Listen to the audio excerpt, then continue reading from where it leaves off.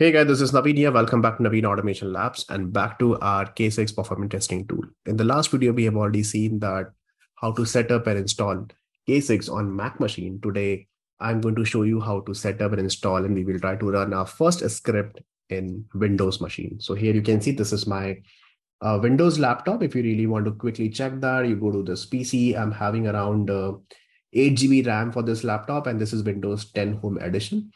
I'm expecting around 4 to 8 GB. That is more than enough. If you have below 4 GB RAM, then could be a problem. Your system might be slow in that case. And here you'll see that cases is not available in my system in this Windows laptop. So I'll quickly do one thing. I'll go to my command prompt and I'll just type K6 and then you simple run it. And then you see that K6 is not recognized or internal or external command. We are getting it. It means K6 is not available in my system.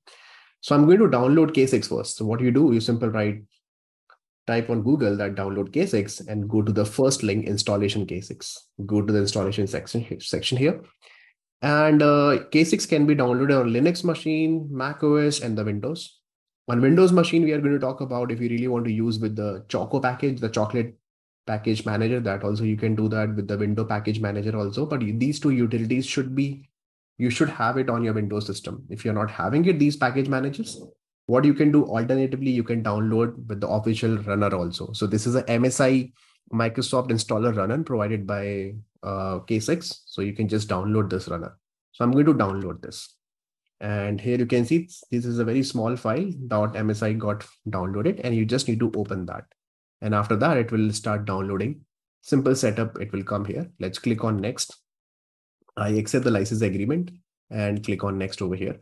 It will be downloaded. It will be installed actually C program files K6 actually. So let's install it in this particular directory and ready to install K6 and then install it. And then if it's asking that Java makes you change your device, okay, fine, no issues. And that's it. And it's saying completed the wizard and click on finish. And that's it. It's so simple, very straightforward. No need to configure any environment variables and all such things. It will be available under your C program files. So let's go to your C and program files. And here you can see K6 is available here. You open that K6 and this is the K6 here, right? That's it. And after that, again, I'll go back to my terminal. You don't need to configure any environment variable or path over here. You simple type K6 and okay, let's do one thing. It's not showing. Exit your command prompt and open that once again. So let's do that once again. And this time again, I'm typing K6 and this time it's giving you some options here. You can see k6.io installed here, although we are not running any script right now. So it's absolutely working fine. Now, in order to write a script, I'll do one thing. Again, we can pick a one sample script from here. So let's see running K6. Same thing exactly we did on Mac machine also. Just copy this script from here, and then we will try to run this script with one single user, and let's see it is really working or not. So I'll do one thing. I just open a notepad file, or you can open your Visual Studio Code or any editor tool that you really want to use that. See, it's clearly written. Copy paste the code in your favorite editor, save it, and then run it. So let's say I'm just opening a notepad right now. So this is my notepad and paste your script over here. That's it. So see, this is the simple script that we have written. And it's saying this is get API, sleep for one, and then these are the two imports. This is a JavaScript code. And this is a default function that they automatically will be called from here. That's it. And after that, you simply save it. So I'll do one thing. I'm going to save it somewhere in my, let's see, I'll go to my C drive. Somewhere in my C drive, I'm going to, okay, save it. So let's go to this PC and let's go to the C drive. I'll create a separate folder for that. So let's do one thing, right click somewhere, and then let's go to new and let's create a folder. And then here I'm writing, this is my K6 test folder. It means all my test cases available under this folder. Open that and then save the file, whatever the name that you want to give. Let's see, for example, I'm giving a script.javascript.js file. And I don't want to maintain this .txt. So I'm just going to use all files here and then save it. And that's it. Okay, press Ctrl S, got saved. The file name is script.js.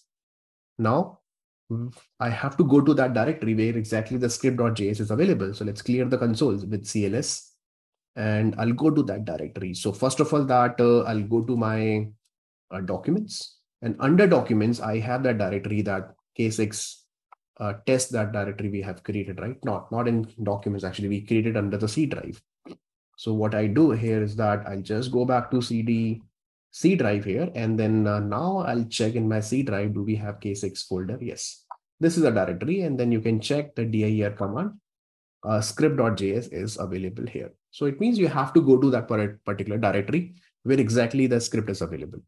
Clear the console. Now in this directory, we just need to execute K6 run and then script.js and then run it. Let's see, are we able to run it? And then it should generate a nice report as well. Perfect. This is absolutely working fine. Here you can see that all the different data report matters, we are getting it here.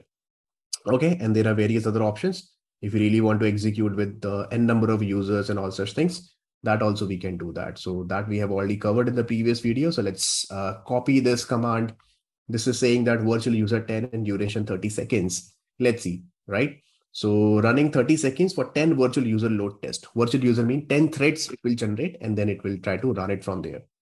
So I'll do one thing. Let's clear the console once again, copy this command and then run it. This time it will take obviously more time to execute. You can see the countdown started, and it will introduce 10 virtual users for next 30 seconds. And then after that, it will generate the report, your load testing report, it will generate that.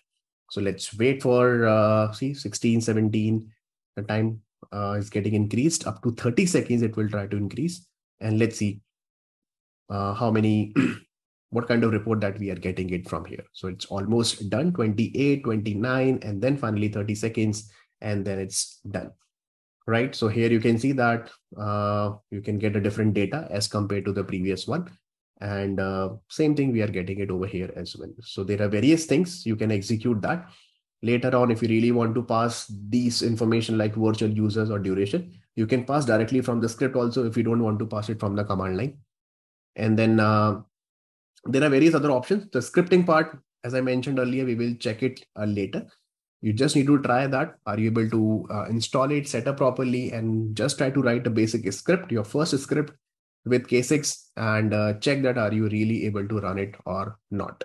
That's it. So following step that you have to follow: run a test, add virtual users, increase the time duration, ramp up the time, number request up and down as the test runs. It means sometimes, let's see, suddenly 5 users, then 10 users, then 15 users, then 20 users, and again back to 10 users, then 5 users, then again ramp up and ramp down like that. So this option also, we will see that how to do that. Okay, to perform the various load testing concepts here. So that's all for this video, guys. I hope it's you will like it. Let me know in case of any issues, if you are facing any issues with the installation part. And I'll see you the next video. Till then, take care and God bless you all.